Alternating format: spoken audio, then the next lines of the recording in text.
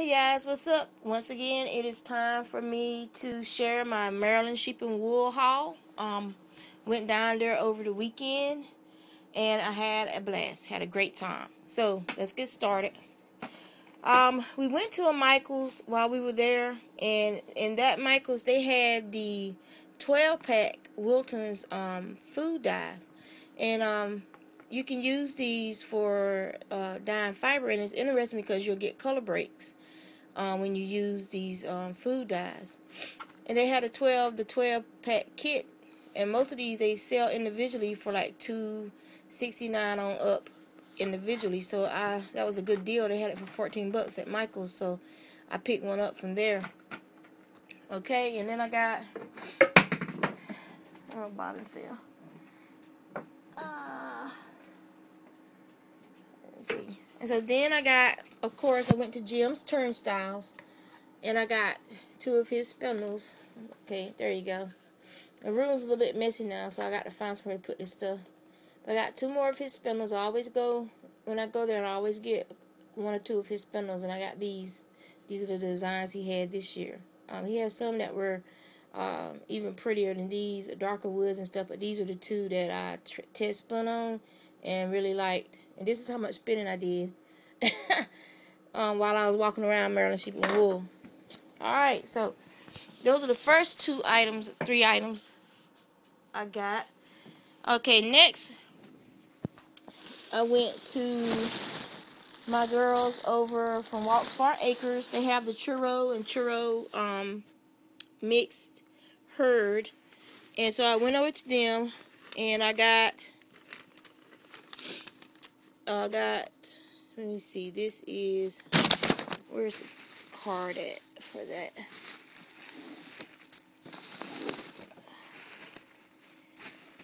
Where is your card? Pretty sure this is gonna be, I hope it didn't fall out. It's still so soft. So very, very soft. So I got Velvet, and I've gotten Velvet's fleece before. And her fleece is an oatmeal color. And it's very pretty when you spin it up, and it takes dye well. And so you can heather her fleece by dyeing it, and it looks really good when you use a red with her fleece and greens.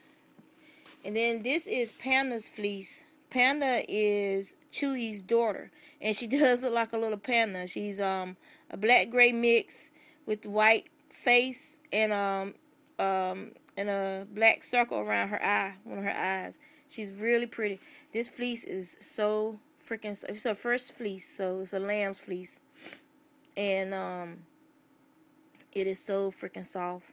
And you can see it has some reds in there, and the grays and the blacks. And on that spindle right there, while I was sitting talking to my ladies, I spun some from the locks right there, and it spins beautifully. It makes a nice lace. Keep dropping stuff, I'm sorry. Alright, next, so make this quick. We have Chewy, that's Panda's dad. He's a churro ram, and I just spun up his fleece.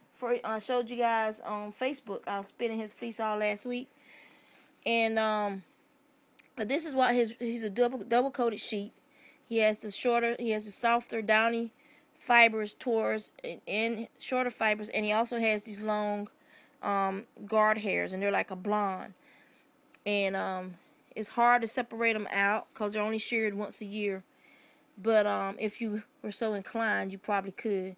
There's a couple like little short second cuts in there, but that'll be alright. So, but yeah, his fleece is real pretty. You could actually, if you wanted to, you could probably pull some of these long hairs out and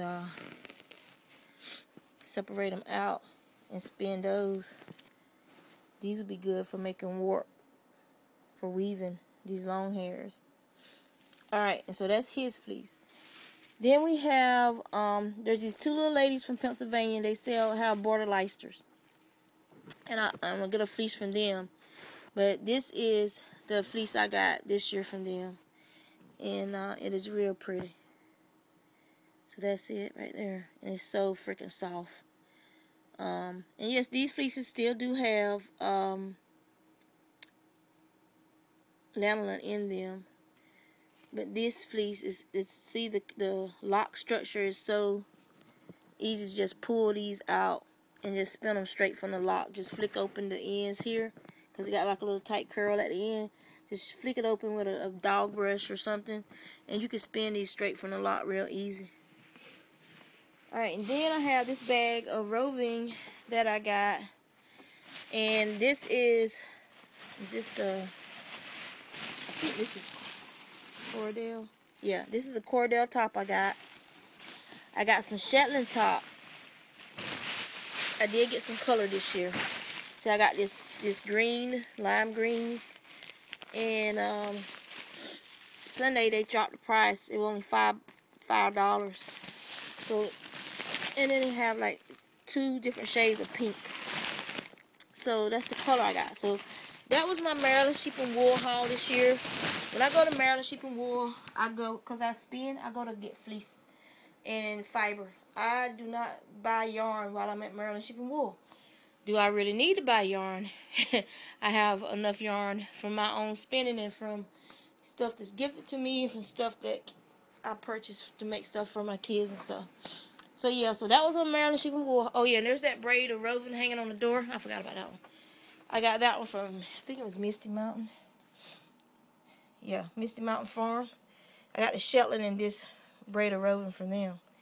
Very beautiful, beautiful, beautiful roving. So that was my haul. So had a really good time. I went with 4 of my friends, and we just had a blast. So I hope you guys take care. Those of you who went to Maryland Sheep and Wool, maybe next year we could try and figure out a way to meet up and stuff. Other than that, y'all take care.